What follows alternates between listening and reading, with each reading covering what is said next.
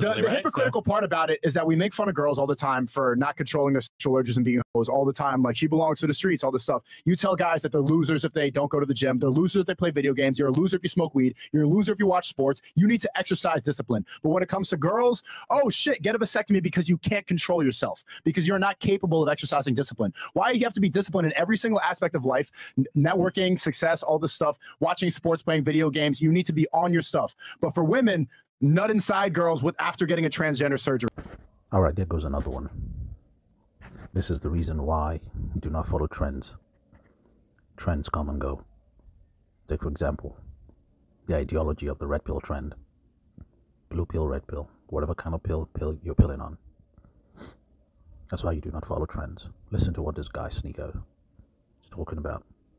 I think that it's important to have family values and to prepare for eventual parenthood. What makes you high value? Other people's perception, having a lot of money, having a network. Like, why does that matter? Why does being a high value man matter if you're not going to eventually start a family? To be a high value man, the top 3 steps: avoid family creation, get a vasectomy, and have a network. It's just like the generic male self-improvement stuff, but like 2 of the top 3: get a vasectomy and avoid family creation. Do you agree? When he says high value man, he's talking from the perspective of being able to be a playboy and get as many girls. But why is that a priority over having a family? Like, why would that even be advice? Why would that be a male self-improvement advice? Be a playboy instead of raise a family? Well, we make fun of women all day for wanting to be girl boss queens and sleep around and have all this, and then you tell guys, be a playboy instead of raise a family. That's the same advice on the other side.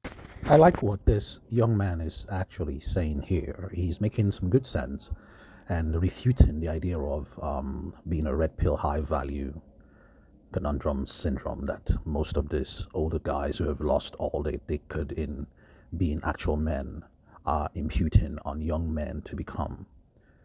That makes totally no sense. But I like what Mr. Sneako is speaking here or saying here regarding such ideologies. Young men, please do not follow that nonsense. To be a high value man is a man who respects himself, respects his parents, respects his siblings, and honor and value himself and his siblings and his family, and in due time raises a family as such that are respectable people in the society. You build society from families, not from men running around and being womanizers or chasing after things that do not make sense. Just understand that from that perspective. Listen on. Well, we make fun of women all day for wanting to be girl boss queens and sleep around and have all this, and then you tell guys, be a playboy instead of raise a family. That's the same advice on the other side. Because here's the thing: when you're a playboy, you're going to be better at raising the family. Biscuits and sausages. What are you talking about? A playboy raising the family? Ask this question to yourself. How many of those young guys and young girls that their parents are playboys or playgirls, and how did those children become or turn out? Okay, let me give you a simple example. A young man who is in the industry, for example, grows up and marries a girl from the country who does not know anything about his life, or maybe has an idea about what his past life is like. Yet in his marriage, he still goes around, sleeps around. He gets his wife pregnant. He may not have gotten another woman pregnant out there, but he's using caution as he goes. Let's put that in quotation. But then he gets his wife pregnant, she has children. His son grows up, finds out his father was a corn star, and then that will not sit well with him, with his mates in school. Turn the coin around, flip the coin around. His mother, the same. She was a corn star, or is a corn star, still sleeps around and does her work. Married to this man who was from the country, who never knew her lifestyle, but then finds out later on, but still stays with her. They raise children, and the children go to school. What do you think those other kids would say to that child? Your mother's a corn star, your father's a loser, all those things are detrimental to the children. They don't see it that way because everybody's selfish. The reason, but he's saying avoid family creation. Well, he's talking from the frame of being a guy getting a lot of girls.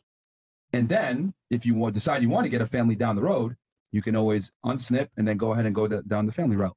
I agree to a degree that you need to have sex with at least 50 girls as a guy. I've talked about that all the time. It's controversial. At this point in your career, when you're on the way up, focus on things that are going to help you move forward in life and become successful. And get a surgery done that prevents you from having children. Yeah, but you can always reverse it. That's not like a lot of the times that shit messes up. That's not something you could just like hope that it's going to be okay. Generally, most men can't control their urges. So what's going to happen is they're going to go fuck around and get somebody pregnant. Becoming good fathers too. Just like we make fun of girls for prioritizing their careers and wanting to be girl bosses and wanting to build an empire, they're not prioritizing motherhood immediately. And then we're saying, men, ignore family creation, get a vasectomy so you could focus on getting rich. And then you'll be 40. You'll have all these and girls and then start a family. Like, how are we building men to become good fathers if they've been only prioritizing success? If they have a dick surgery, how do they have the character that's going to lead a proper family? So you're saying because they've dealt with a bunch of hoes first, so they know what a good woman is. So no, that's not what he said. But what's the priority then? Family or success? It doesn't mean that you need to have kids young, but it shouldn't be avoid family creation in your head. That's an important thing to think about when you're young too. How am I going to have the character? How am I going to have the maturity, the responsibility to become a good father when I am ready to do it? I'm telling guys, you should get rich as possible too, but you should also be working on like building your character and looking at how I'm going to raise my kids and how I'm going to be a good father. If you're 40 and you have all these hoes and you have experience with hoes, is that going to make you a better father? Probably not. You'll just know how to avoid a bad woman, but it's not that you don't need to realize what a hoe is. Why not just understand that a lot of these women are unwifeable and then navigate around that instead and just not spend your time and invest your energy into women that you don't even respect or like in the first. Because of our selfishness in this world, we tend to do things that will only propagate our own idea or our own desire out in the world, rather than being a selfless person that will help everyone, including yourself, grow mature and what that which is right. I don't understand. How can you say a playboy will raise a better family? Young man, fresh and fit guy, I beg to differ. RedPill Manosphere should have a value system that will raise men to be good fathers, that will raise young men to be good uncles, that will raise young men to emulate good character, to build country, to build others, to build society. But if you're a man who wants to leave a legacy, not financial legacy, family legacy. Yeah, the finances is good and all that, but a family legacy that's built on good values. Find a way to learn those things. Find a way to get those values in you. Because if they're not in you, you can't put it out.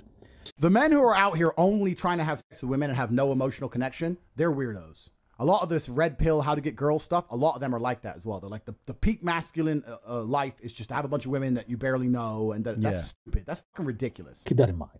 I want you to keep watching.